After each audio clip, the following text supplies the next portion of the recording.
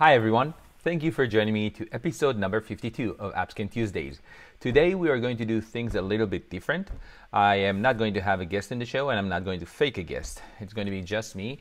And I'm going to, instead of talking about some advanced capabilities of AppScan, I want to do introductory videos. In the past year or so, we have recruited a lot of new customers, a lot of new companies in the cadence of about 40 or more every quarter, which is a lot. Many of them are going to our cloud solution because it's very easy to go to our cloud solution and start their journey into application security. So I want to show new customers how to use ASOC. And this session will be about how you create your first application and how you run your first SAST scan from the portal. Nothing about the automation, integrations. Hopefully it's a service that will help newcomers find their way in ASOC. So let's start. When you log in, you will see this screen. Usually when we like to show demos, we will show you something like this with all these applications, and you go to the dashboard and you set a dashboard to a long time and you will see things happening and a lot of issues are being found. But before we get there, we start with this page. How do you start? You need to create your application. What is an application? Well, an application is whatever you want an application to be. It can be a mobile application, it can be a web application, web service, desktop application, a component of application, a mix of component of applications. You get my point. Why does it matter? Because when you define your application here, you are going to dictate how you're going to manage the issues that AppScan allows you to find. And that is important because if your application definition is too broad, it will be hard for you to track the information in the application and triage all the issues and separate them to the different development teams and developers that are working on the application. So let's create our first application. What is the name of the application? Let's call it My First Application in AppScan Tuesdays. Does it make sense to have such a long name? Probably not, but hey, why not in this case? Second one is very important. It is important if you are a large organization. If you're a small company with 2, 3, 4, 5 applications, doesn't matter because all the applications in your case will be created equal and you will try to fix all the issues that are found there. Lucky you. But if you're a large organization, this is important.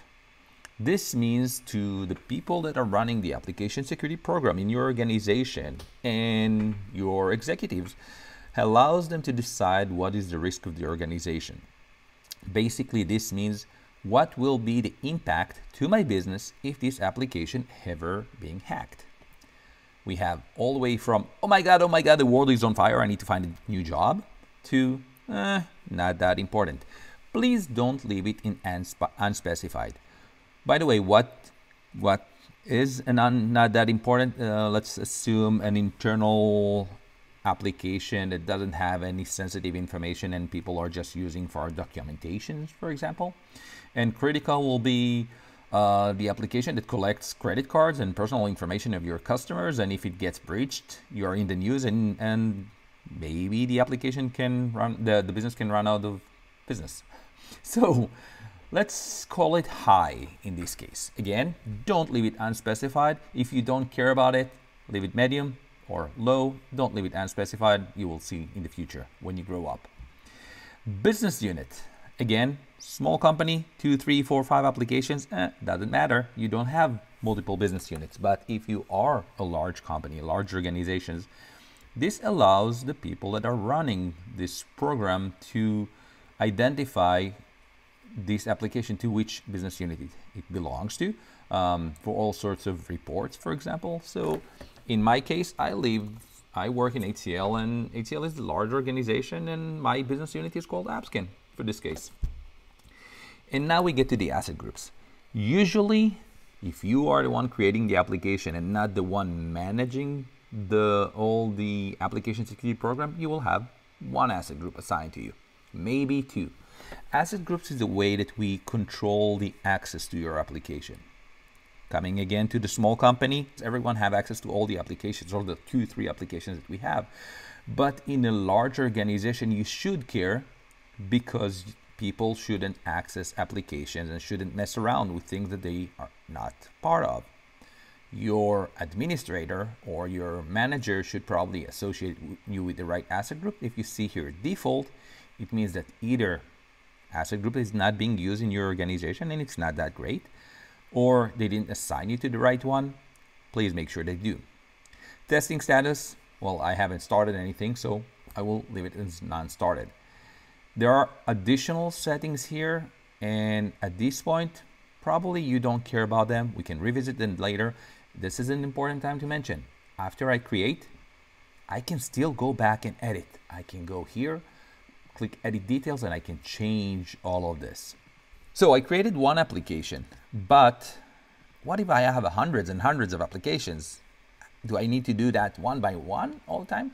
No, I have an import application. I can download the CSV sample, see how the CSV is formatted, and use that CSV to import hundreds and hundreds of application definitions. So going back here and going back to my application, I want to run my first scan. So I'll go and create a scan. AppScan offers 4 scanning technologies: DAST, SAST, IAST, and SCA. Where is SCA, you ask? I will show you soon. We'll start with DAST. What is DAST? Dynamic Application Security Testing allows you to scan your application as if you were a hacker. You're scanning it from the outside in. You can scan web application, web service. That application has to run, but it can run in production or in staging. It can be publicly available for everyone in the world, or behind a firewall, only available for your companies and people in your network. How? We'll touch that in the next video. Second one, Static Application Security Testing, also known as SAST. This is scanning your application code. We can scan your application source code. We can scan your application bytecode. We allow you to choose.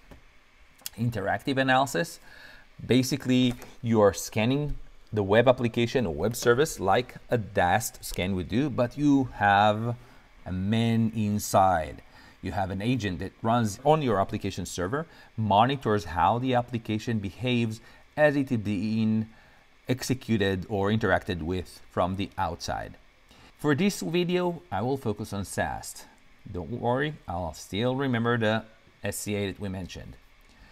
If you're a regular on this channel, you know that we have many ways to do this automatically. I'll include here, for example, on the top right now, a video that I recorded with Pooja a few weeks ago on how to do that with Bamboo. But first time, usually people want to see what they're doing. So what you want to do, you can download either your AppScan Go or SAST Client Util command line.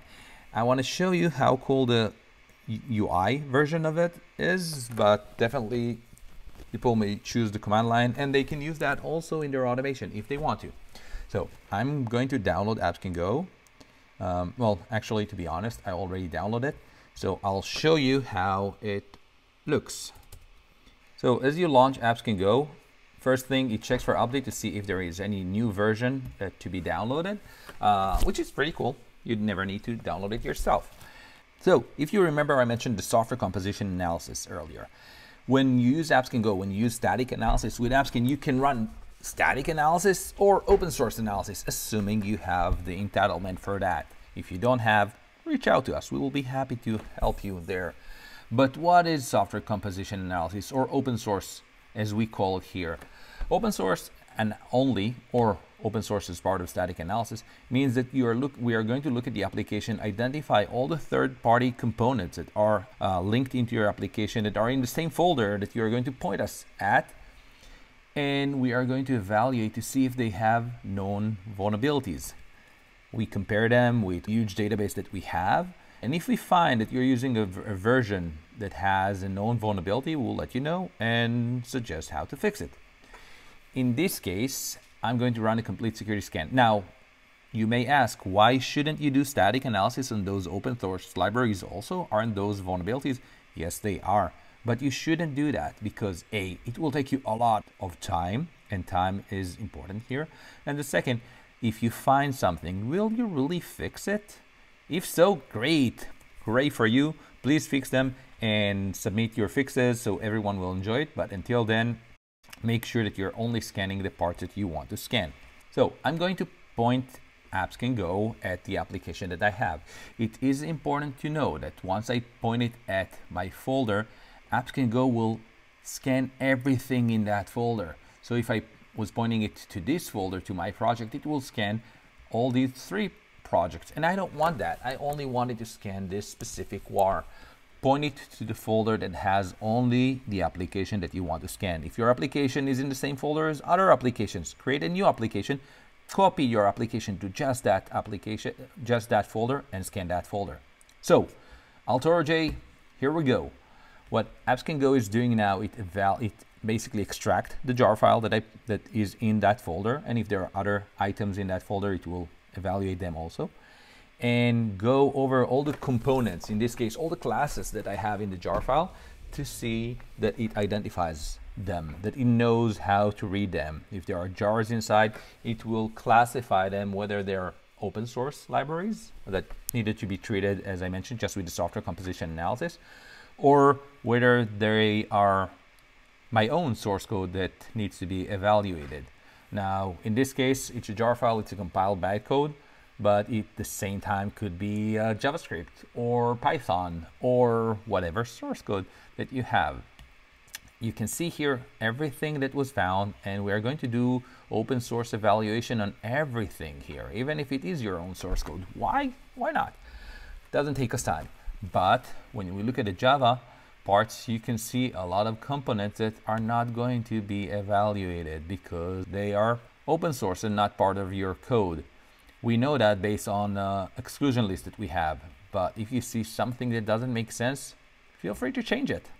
You will only make AppScan better. JavaScript was also identified. Again, we don't care about all the swagger JavaScripts because they are not part of your applications. We are going to evaluate them for open source. Next step, continue. What now? AppScan just generated the configuration file. Where can you find it? You can go here. Hey, here's the configuration file that I created. What's in this configuration file? All the files that we included, excluded. If there were dependencies that AppScan Go didn't identify on its own and I needed to correct them and fix, all this information will be included in here. I'll take this and run it with my Jenkins, with my Azure DevOps, with the Bamboo that I mentioned earlier and showed you the video.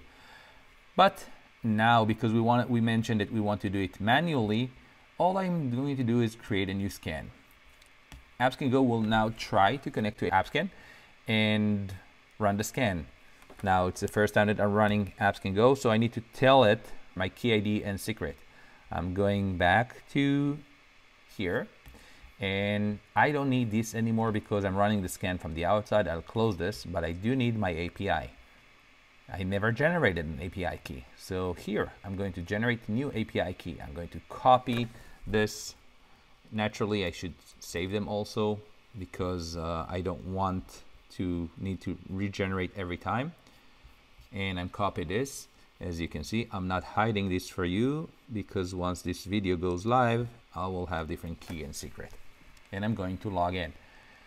AppScan Go now, going to log into ASOC with these and show me the different applications that I have. And as you can see, I only have one application. I can change the name of the scan, of course. This is my first demo scan.